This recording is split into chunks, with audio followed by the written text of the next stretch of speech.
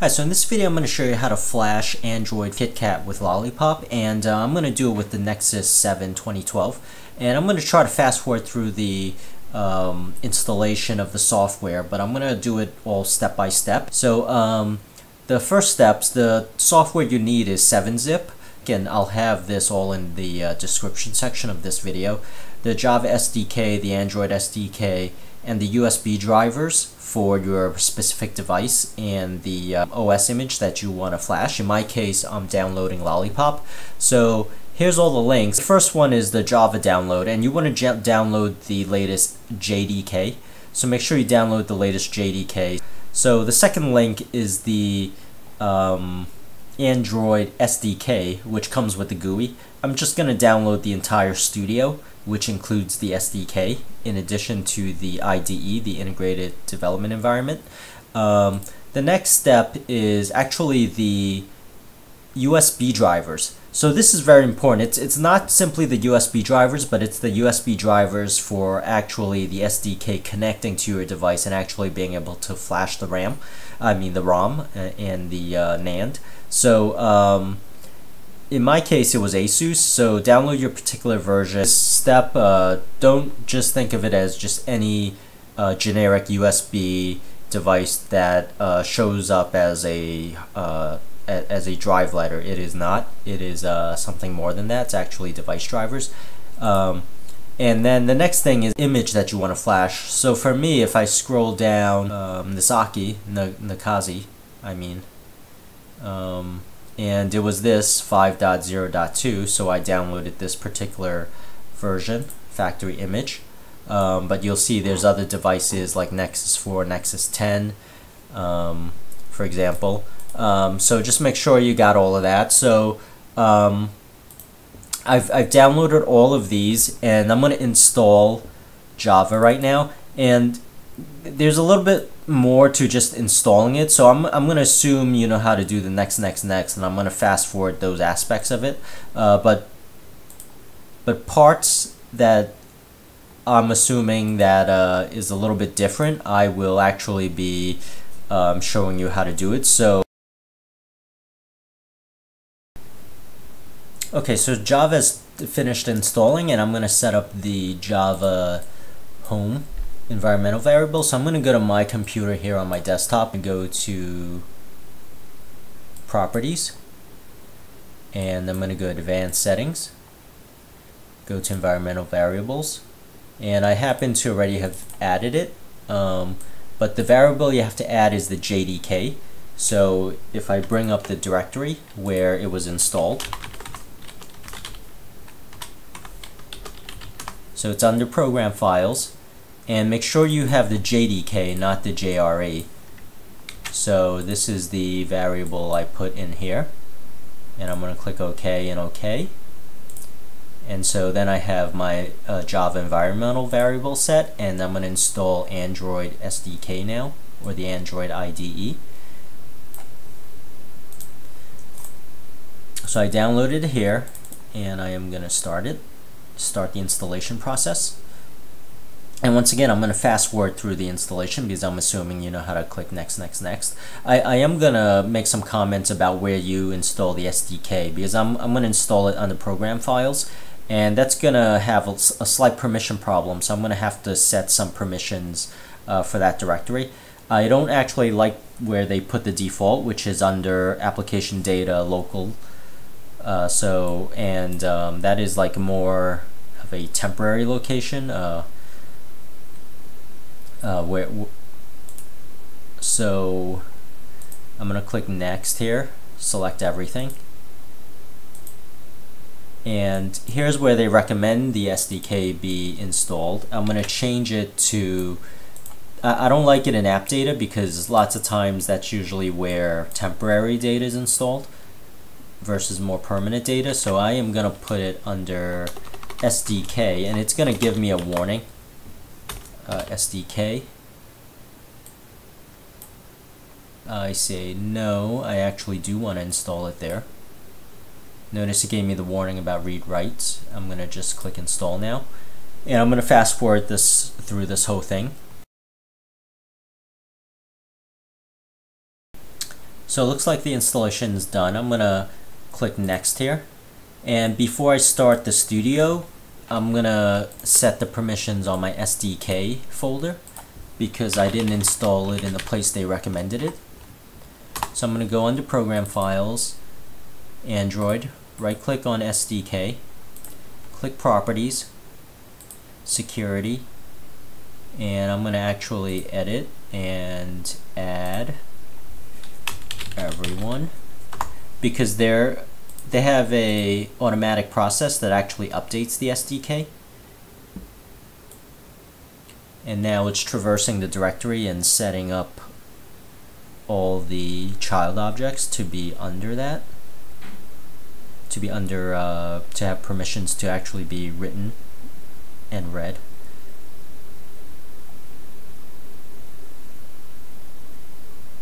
Okay, so that's all set. I'm going to click OK, and I'm actually going to have to put this. So I'm in the SDK folder here where I installed it. You might have installed it in a different place, but go to Platform Tools, and I'm going to go back to my computer here. Click Properties, and I'm going to set up the path variable. So once again, I'm going to click on Advanced Settings, Environmental Variables. Scroll down to where my path is, path here, and you'll notice I already added this, but you want to add it to the end. So what you want to do is you want to go to the end and put a semicolon where it is, paste your directory there, and then put another semicolon and click OK, OK, OK. And at this point you might want to reboot because the environmental variables might not be set when you bring up a command prompt. So just reboot just in case. In my case, because I already set these environmental variables ahead of time, I don't have to reboot.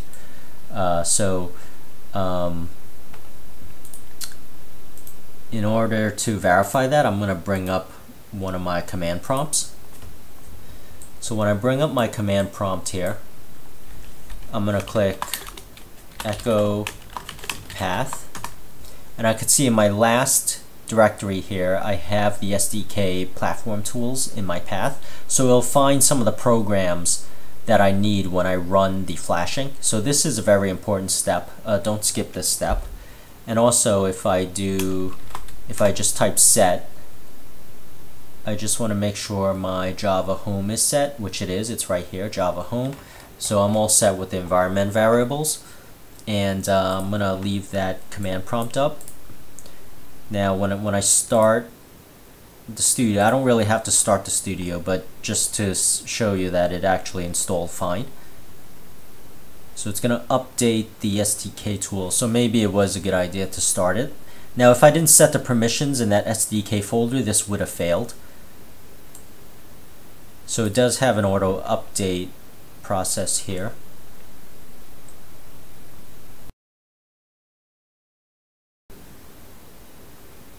Okay, it's finished and it says everything was successful. I'm going to click finish here.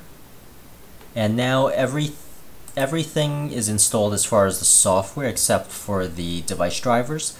So I downloaded the device drivers as I mentioned on this site here, and I'm going to have all the links in the description section. So the device drivers I'm going to expand.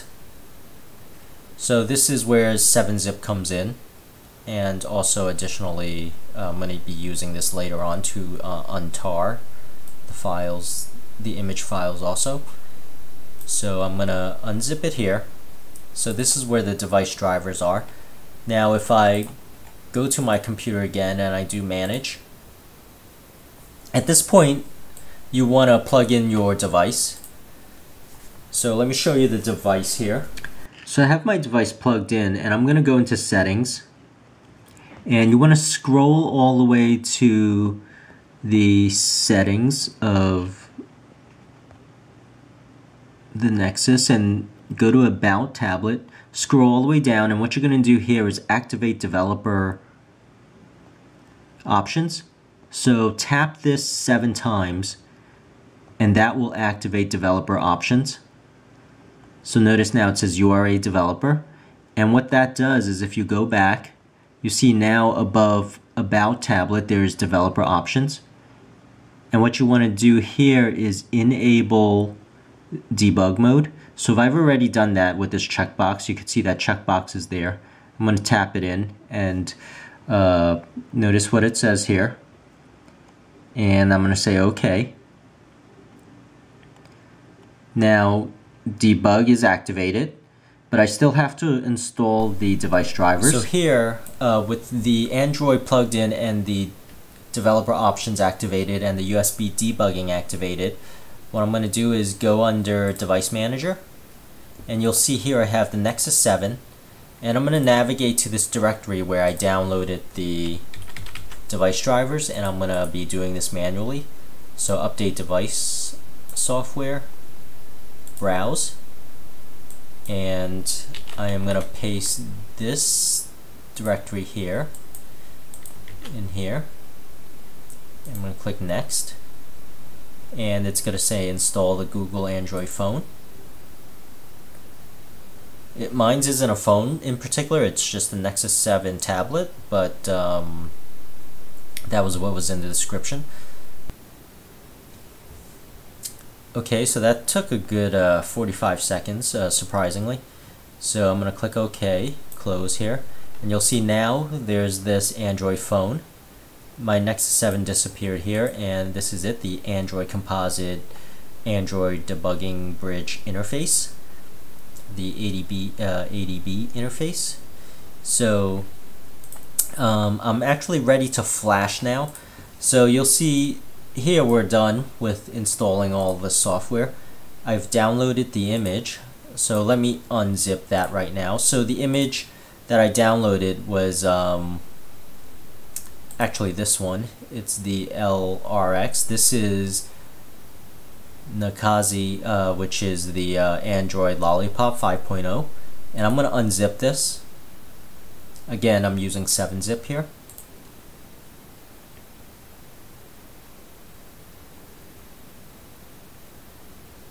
And when I go into the directory here, I want to untar this also, which I could do using 7-zip again. And if I go into this directory and into this one, you'll notice this is the magic that happens here, flash all. So I want to go into this directory, and I'm jumping around a little bit here, but for the most part it's I followed everything sequentially. I plugged in the device, I've unlocked it with the developer tools, and I showed you that. And I installed the device drivers, which is what I did here. And I'm going to unzip. I unzip the tarball, and I am going to go to that directory. So I bring up my command prompt, and I'm going to change directory to where I have. So if you notice, that's my SDK directory actually. This is my directory. This is my SDK directory, but you'll notice I could run these commands now from here because I put it in my path.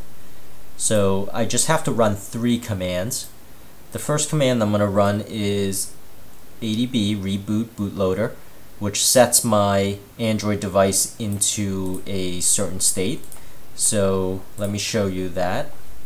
Into the bootloader state. Then I'm going to unlock the bootloader so I could flash it. When it's locked, you can't actually flash it, so just make sure it's unlocked. It'll just error out if you actually already have it unlocked. And then I'm going to flash it with flash all. So I'm going to do that now. Adb Reboot Bootloader.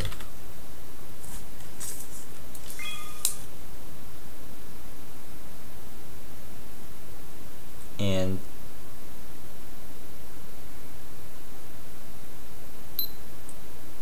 so here I'm going to execute. And you see when I execute this command, my Android gives me a prompt, and it says, do you allow connection to this computer? I'll say yes, and I'll click OK.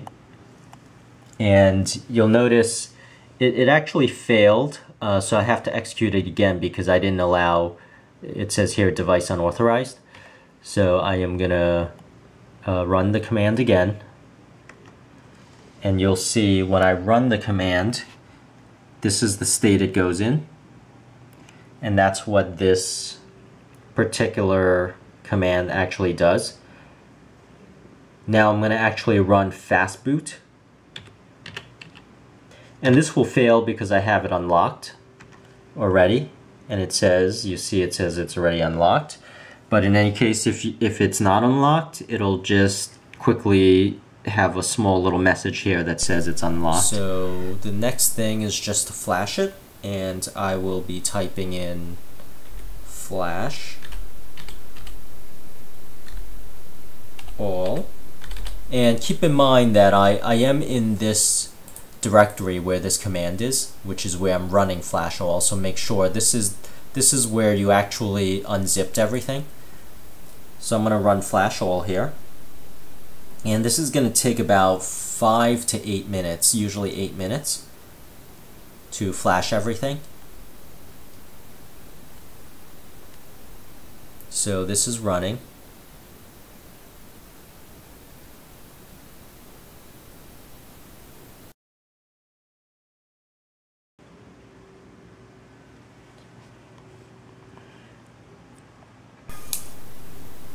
Okay, so it's finished now, and it'll boot up to this screen. And you'll see it's actually an unlocked symbol here. And this is the part that's going to take a good 7 to 8 minutes. So don't be alarmed. Don't think that the flashing somehow failed and it's just stuck in a weird state. Okay, so finally the OS has booted up, and that completes the installation of Lollipop 5.0, and hope this helps you, and thank you for watching.